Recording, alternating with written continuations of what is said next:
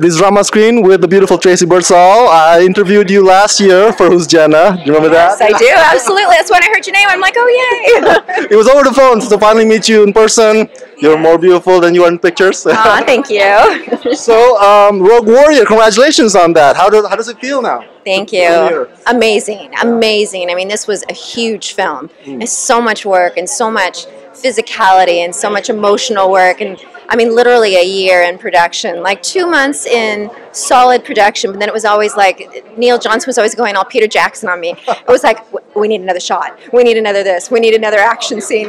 I mean, literally 3 weeks ago was the last shot we did. Yeah. Literally? We had the score done, we had the music done, we had everything done, and all of a sudden he's like, I need one more spot. And I'm like, okay, you know. So to have it actually come out, I mean, it's just amazing. Now, a lot of heroines, I guess, in the sci-fi world over the years, you know, Ripley and all those girls, and Alice.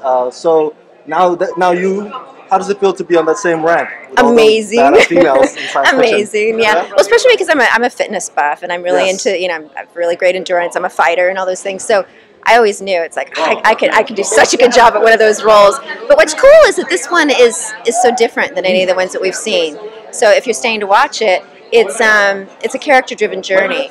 And I'm telling you, this character gave me PTSD. I mean, it was just really intense. And so I think it sets a whole new standard as far as, you know, female action heroines. So I'm really excited about that. And lots of visual effects, right? There's a lot of visual effects, but as much as possible is real.